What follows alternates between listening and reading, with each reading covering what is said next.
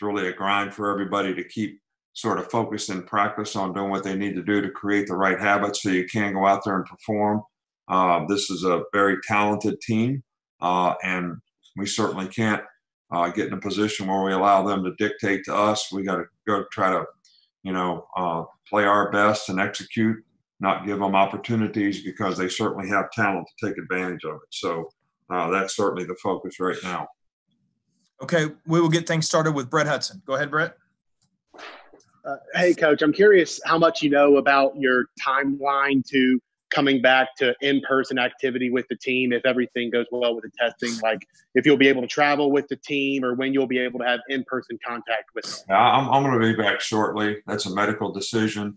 When I can come back, I'll be totally 100% with the team. So, and that's something that's going to happen in the very near future. Go to Michael Casagrande. Yeah, just wondering what your thoughts were on offensive efficiency statistics or analytics, and are there any of them that you follow closely? No, not really. The one I follow the most closely is, do we win? And are we doing the things that contribute to winning?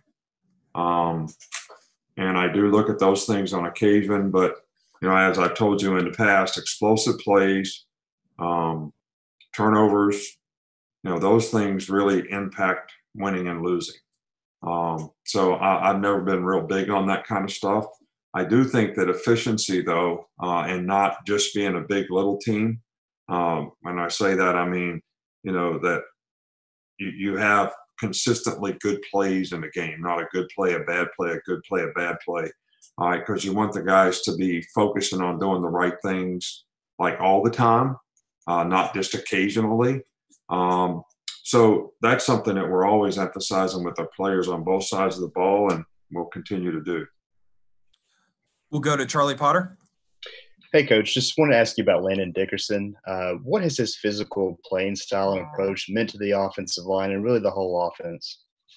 He's got great leadership. He's got a great personality, plays with a lot of toughness. Really somebody that I think has made a tremendous impact on our team in a very positive way. He sets a great example in terms of his leadership. He's smart. He makes a lot of line calls. I think he helps the guys around him play better. So it's been really, really positive thing for us all the way around. And his performance has been very consistent, and he's played very well all year long as well. We'll go to Tony Sakalas.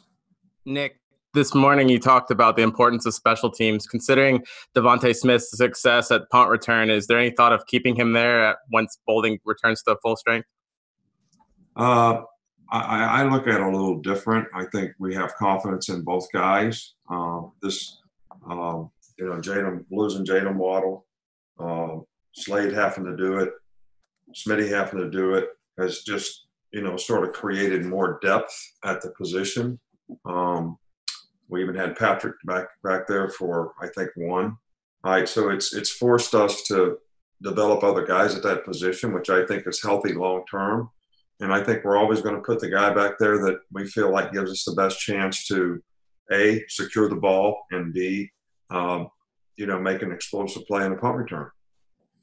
Unless we have a follow-up, we'll finish up with James Ogletree. Yeah, Coach, when an offensive line has guys pulling and moving around, how does that affect defenders' gap assignments? Well, I think that I don't know how to explain this, but I mean, obviously, linebacker's key, lineman as well as flow. So when somebody pulls, everybody has your gap blocking. All right, so you're kind of down, and then guys are pulling to kick out. So everybody's going to jump over and fit differently, on those kind of plays as opposed to a man blocking play or a zone blocking play. So, but I think having all three of those types of plays in your offense probably is really a positive thing. And we try to do all three of them efficiently and effectively.